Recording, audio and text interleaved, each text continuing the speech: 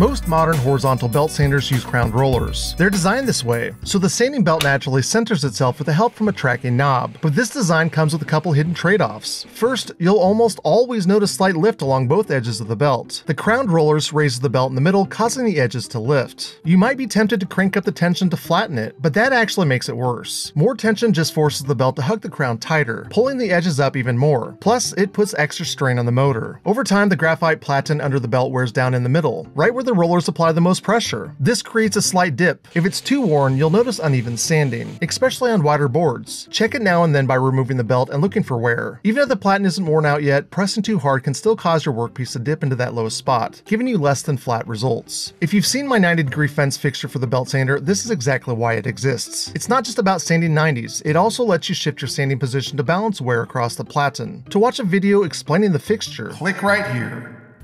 Sub and follow for more bite-sized tips. Keep making things.